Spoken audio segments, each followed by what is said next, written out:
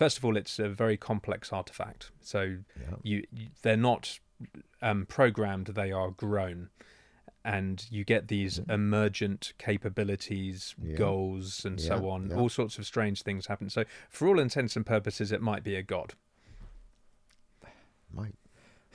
It wouldn't be a god of the sort commonly worshipped by Christians, Muslims and Jews, because that God is omnipotent and everlasting, and you can't make him. If he doesn't exist now, he doesn't exist. It's not that sort of God. Well, could I push back on that a bit? Because maybe you could argue that because it could self-replicate, it's clearly something that exists in the information sphere rather than the physical sphere. But you might start to get jumps between the domains, so it might print itself, it might recreate it. So after a while, it might